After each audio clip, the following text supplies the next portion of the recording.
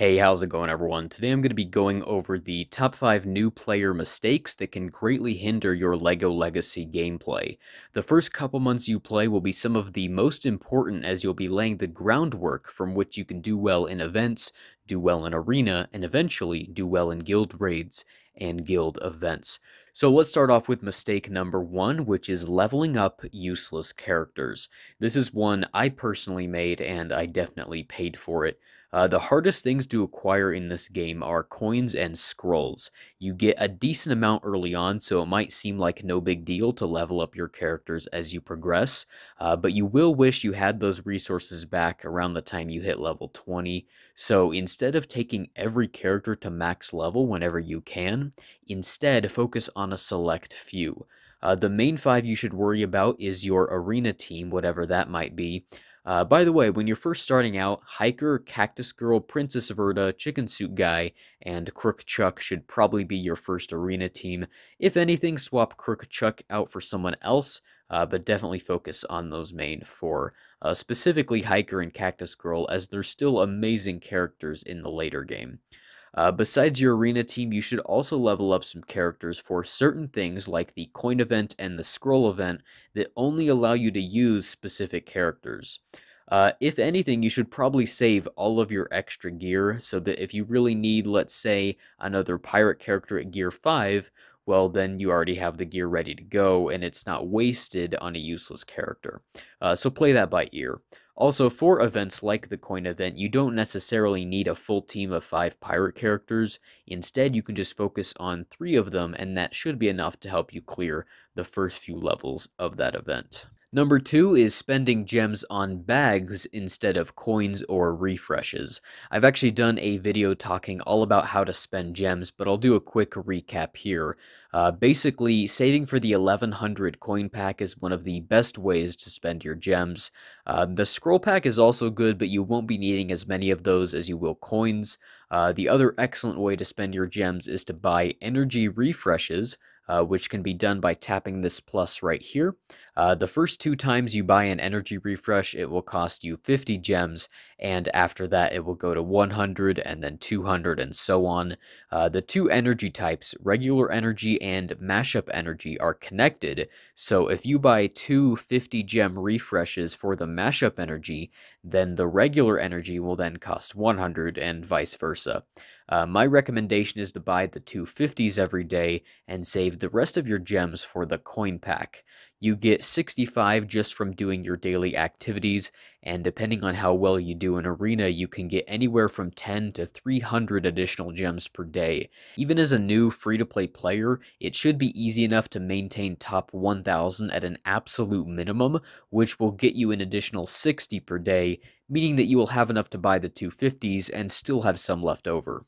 Number 3 is ignoring guilds. While there is currently not any guild raids or guild events, which I do assume will be coming very soon, you still should try to get into an active guild so that when those things do come around, you'll already be in a good place and you won't have to panic in search of an active guild.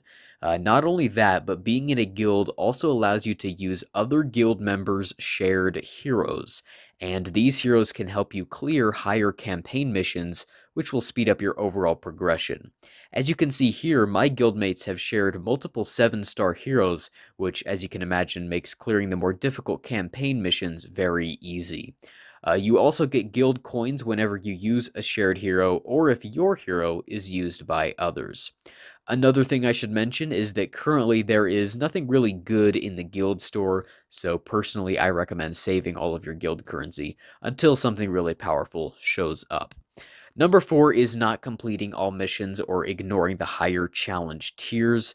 When you first start out, it might seem annoying to have to battle through all of these missions, but ignoring these will really slow down your progress, because in order to farm the harder to acquire gear and character tiles, you will need to get a gold trophy on those missions. In case you didn't know, you get a gold trophy if none of your characters died in battle. If one died, then it's a silver trophy, and if 2 or more died, then it's a bronze trophy. And once you get it to gold, you can just click this loot button and and get all of the rewards without having to do the entire battle. And as I mentioned a second ago, if you can get into a solid guild early on, you will be able to use the shared heroes to complete these much quicker. And if you're really struggling with getting a gold trophy, maybe choose a healer for the shared hero, as that will help keep your entire team alive. And the same thing applies to the higher challenge tiers. Just take the time, do the battle, even if it's very slow, because then the next day you can just go ahead and loot the battle as long as you got a gold trophy, and you'll get much better rewards. Alright, and then number 5 is spending your other resources without a clear focus. There are a lot of different types of coins in the game. There's arena coins, mashup coins, guild coins, and so on. So make sure you have a plan before you start spending. I personally decided to go for the Ninjago characters early on, so all of my mashup coins go to Zane and all of my arena coins go to Lloyd. Thanks to this, I already have a 6-star Zane and a 4-star Lloyd after just about 5 weeks of playing. I also planned to save all of my guild coins from the start, since currently, like I said, there aren't any really great characters in this store. And also, I've planned out exactly where all of my energy goes to every day. First, I farm for any gear pieces I might need, and then the rest of my regular energy goes to Kai and Nia. For mashup, I start by farming Zane and Cactus Girl, and then any excess energy goes to Hiker and the Guarded In set. Also, Hiker's node has a tier 1 set tool, so I'm able to farm that at the same time as well. Alright, well that's about it for this one. Thank you very much for watching. As you can tell, I'm still a bit new at this, so I do appreciate your support. Have a great rest of your day.